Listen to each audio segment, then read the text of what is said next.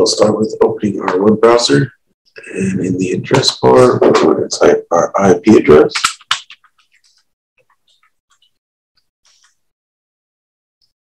The RUI, and we'll enter our system manager ID,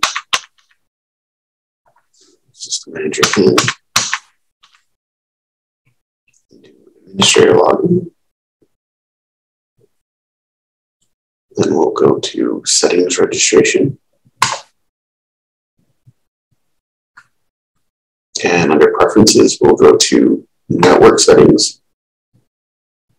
Then we're going to go to SMB client settings.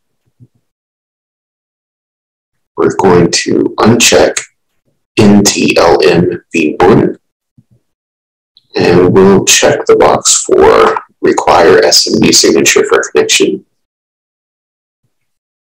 and click OK. Next, we'll go to SMB client version,